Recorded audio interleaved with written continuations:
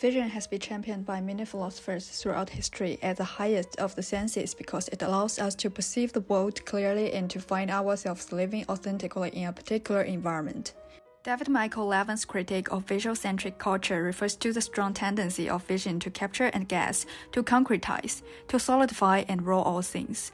And because of its indelible place in philosophy, it extends to rationalism in keeping with the technological character of modernity.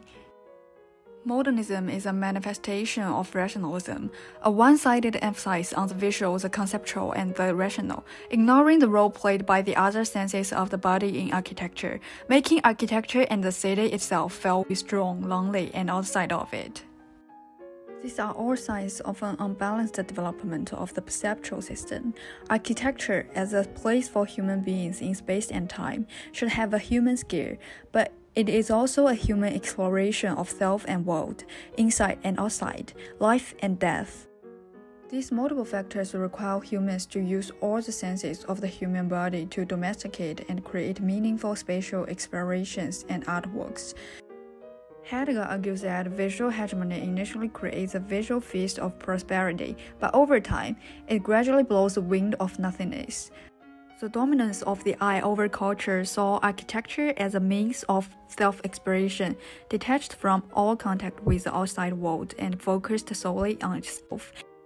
And nihilism exacerbated the separation of the senses from the spiritual world, isolating architecture from the body, making reading the richness of architecture no longer possible, and turning the world into a hedonistic but meaningless visual journey. However, we still believe that the vision is a crucial factor for the entire building. The modern history of human architecture can be summarized as a process of human mastery of visual theory. After Alberti discovered the one-point perspective, the architectural form changed quickly and firmly, extending the architectural space from one-point perspective and proportion as a main conceptual approach. And for centuries afterward, space was seen and created from single point. This cognition limits and dominates thinking for centuries. However, the old methods are no longer feasible for newly developed observation objects. If a painting can only be viewed from a point outside of the picture, it is just like seeing something through a window. People try a new picture reality, that is, to introduce the painting and the viewer into the painting, such as the system uses a different color block variation that provide more ways of thinking about the observation. The avant-garde painting broke down the previous method of perspective and created a painting that only shows the relationship between the front and back of the object. The plan arranged in depth is a visual image in painting, but it can actually produce it and create it in architecture. Here the observer can surround and pass through the object. People have been constrained by the single point of view for centuries and have lived outside to a certain extent, and now they can move forward through imaginary interface. So in the new building, people talk about the transparency, such as Le Corbusier's Villa Stain, which was a direct three-dimensional representation of a flat painting. Philosophers such as Descartes and Sartre had already criticized the hegemony of senses before people become aware of the problem of visual hegemony. Descartes considered the sense of the touch to be as important as or even more reliable than vision, where Sartre was more extreme in his resistance to vision and believed that space had replaced time in people's consciousness. Merleau-Ponty, on the other hand, criticized Descartes' view, emphasizing the true simultaneity and interactivity of the senses. There are many other philosophers who have shown in their own way that modern society has perpetuated most of the negative trends of vision domination through technological means and mass image reproduction. This technology of image reproduction, and dissemination had embedded a gradual emerging of time and space into one. That is, the temporalization of space and the separarization of time.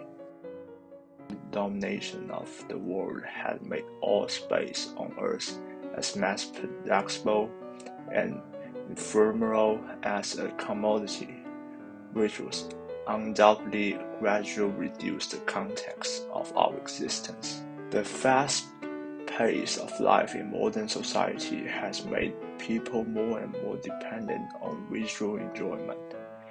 In the field of architecture, in pursuit of a striking and unforgettable visual image, has turned each architectural work into a real visual product that is detached from the depth of existence and genuine emotion.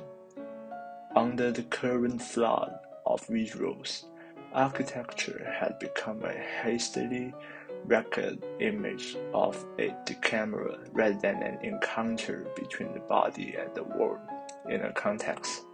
So, as the author has discussed, is touch the most important and basic sense organ? I think so. All other senses extend out from touch, which is the equivalent to skin, and each sensory system is wrapped by its respective skin. So each sense should be a type of touch. A way of perception developed based on touch, but touch is not the most important.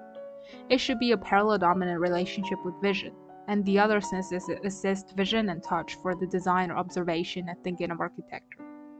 The author argues that with the development of modern technology, architecture has been compressed and flattened into a single image, which isolates the visual senses from the other senses, among which the isolation from the sense of touch makes architecture lack the intimacy and plasticity of human contact. Merleau-Ponty, in his own Phenomenology of Perception, also suggests a relationship between human tactile senses and the environment. He argues that the objectivity and reason interrupted the most primitive connection between humans and the world. That the way people approach truth is not necessarily the only way to logical discernment. That the world has presented itself to humans, and that the most primitive sense of touch, which humans use their bodies to perceive, is a natural way to explore truth.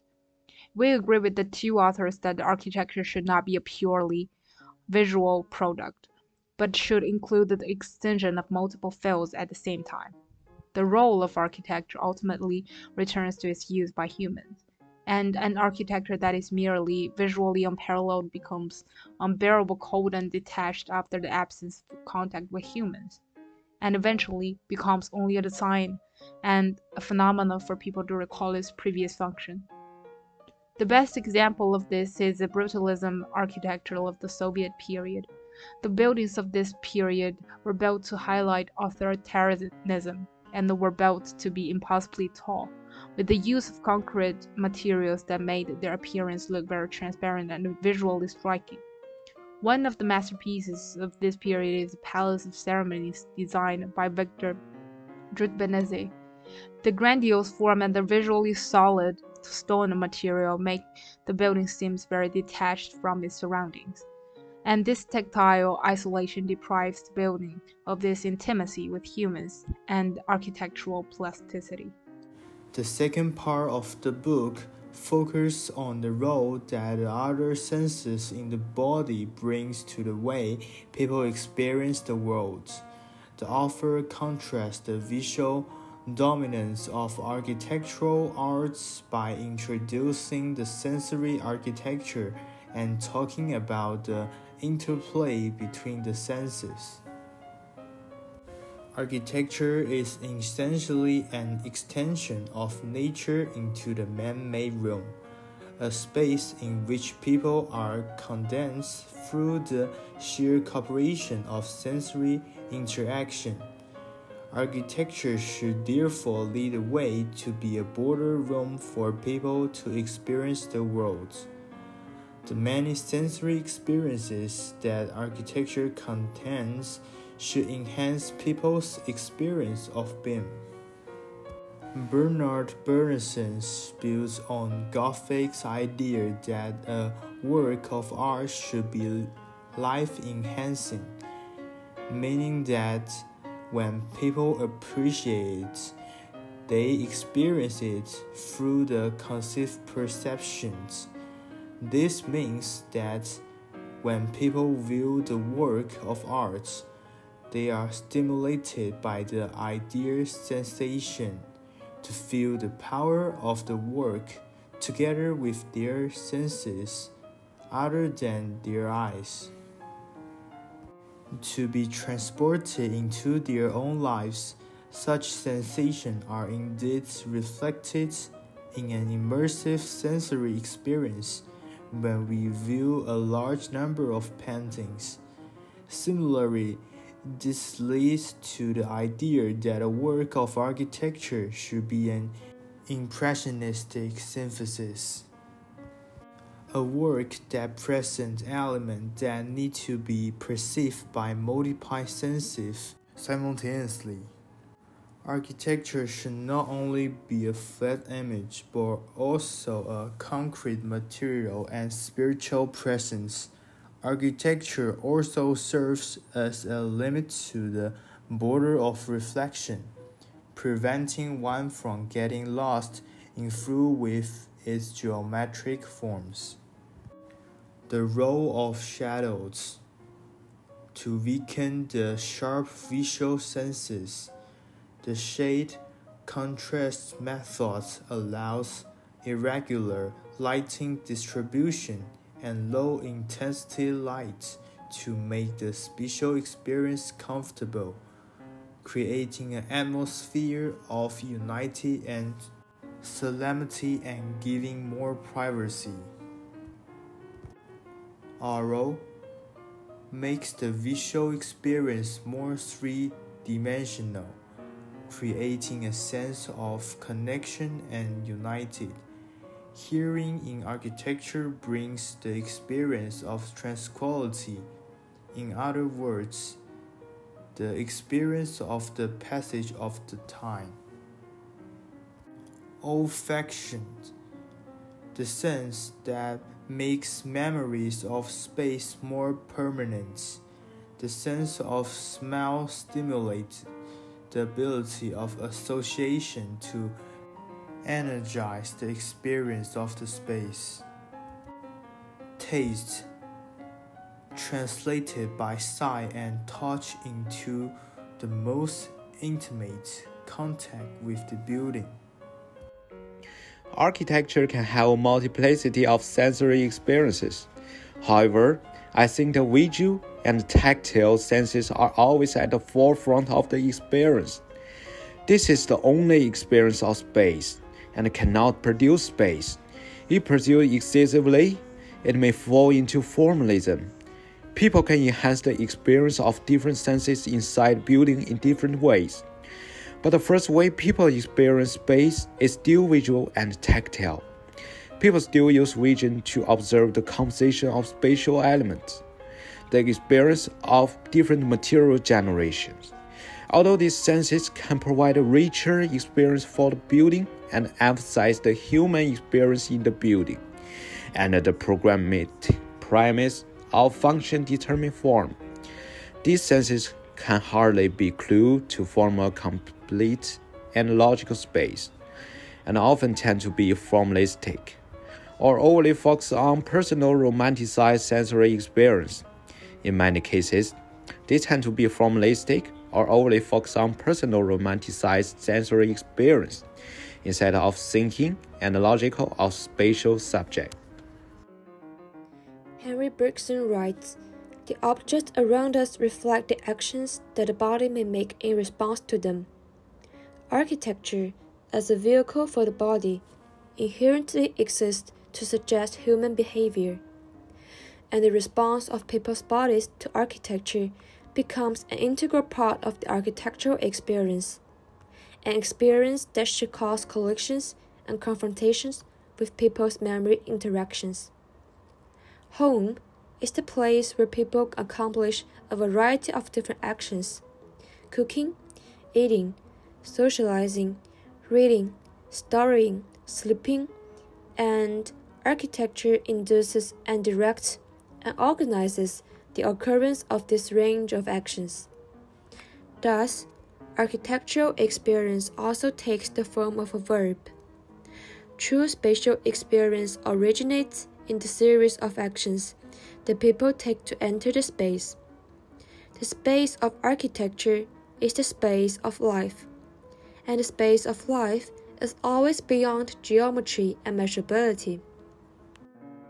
The authenticity of the architectural experience lies in the understanding of the architectural activity by our senses, where we are in constant dialogue with our surroundings to the point where we ourselves eventually become one with them. During the design process, architects subjectivize many elements of the architectural environment, and as these elements live in the architect's consciousness, they then create a work of architecture through the body's unconscious perception of movement, balance, and scale. When an experiencer enters the building, the architect's perception of the surroundings is communicated directly to the experiencer, and this communication can even exist across time and space. People will mimic the known structure of the building through their own bones and muscles, actually using their own scale to understand the scale of the whole building. The imitation of people's bodies creates the scale of architecture.